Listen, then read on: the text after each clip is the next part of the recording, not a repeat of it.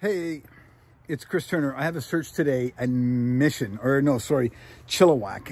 It's about an hour and a half drive. I'm heading out now. It's 5 o'clock. It's dead rush hour. I'm going to get out there hopefully before it's dark, but it's probably going to be dark.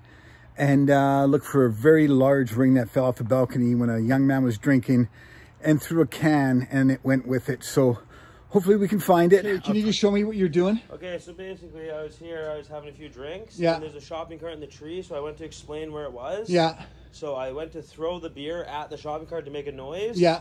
And as I threw it like this, the ring came off my pinky finger and flew like here. If I throw the ball, kind of show you like, so it should have landed somewhere within like that area. Okay. Without the bounce. Okay. Either like 30 by 30 each way. Now, it gets really tough if it went this way. No, it didn't go that way too much. I'd say it's more or less this way, towards the tree, or more or less this way here. How much were you drinking? A lot or just a medium? A few beers, yeah. Okay, but you enough to know that this is the way you feel it went? Yeah, I know it did because I went down there and I found the beer can actually where it went. So I know that it's going to go similar to where the beer can is. Okay. See where that log's going up to the tree? Yeah. To that shopping cart in the tree. You can see it should be right around that area. I'd say 30 feet each way. Okay. It could have went. Okay. This is... I'm just going to go back to my car, get some lights. Okay. I'll be right back.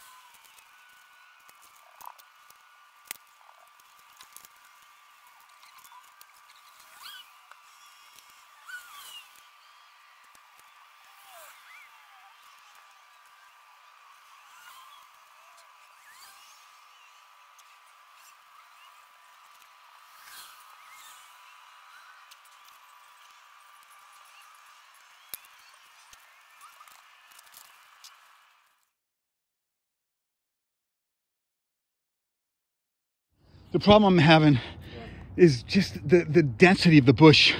How's it feel though? You got it. How's that feel, brother? I just pulled it out. Shut the front door. Hey? I'd give you a hug, buddy, but I can't. I'll do a virtual hug. How's that? Virtual hug here. Holy, I just found it now.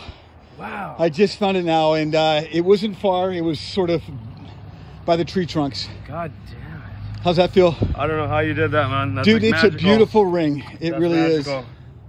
I haven't even looked at it. I just put it in my pouch. I came up here. I was going to surprise you. I didn't even know you weren't here. Yeah. So beautiful. You must be a big Oakland fan. God Raiders bless you, fan. man. God bless you. All I gotta say, God bless you, man. Oh, my pleasure. Holy, I gotta show this guy this. I gotta get a picture of it and smile with you. So I'm gonna go get my equipment. Oh, I can't believe that. How long did that take? About a half hour, 40 minutes probably. Yes, that's unreal. Was it under something? Oh yeah, it was under a bunch of stuff. It was by the logs that were broken down. Yeah. And I moved the logs. It was right beside the base of a log. Hard to get with a metal detector. I can't believe that. Oh my God, I hope they didn't leave. Shoot. Oh my God. No, he said he'd be checking. Yeah, that's unreal. I don't know how you just did that. That's insane. Well, that's what I do, man. It's yeah, good thing we called you. Well, I'm glad you didn't give up after you rented a metal detector, and I wonder how many people do that. Will you do me a favor and share this with your friends and let people know? 100%. Well, I use this one, but I obviously don't know how to use it like the degree you do. Woo! I am... Yeah, I can't believe you actually found it. That's unreal. That is beautiful. This search took about probably 45 minutes. It was a tough one. I didn't get the footage of finding the ring, but I found it right here. Right by these logs, right underneath here. And really hard to find with a detector. You've got to know what you're doing in here, that's for sure. And I gotta tell you, I was so happy to find that for him. What a nice young man. What a tough area. He had a metal detector too. He had an AT Pro, it looked like. A good machine, but he's never used it before. So you can see from there, up there, down here, he wasn't throwing it hard. He was trying to get into this garbage can in the tree. It's a cart, a shopping cart that's been grown inside this tree. And he felt it come off. He was in the right area. That search took about probably 45 minutes. I got there just as it was getting dark.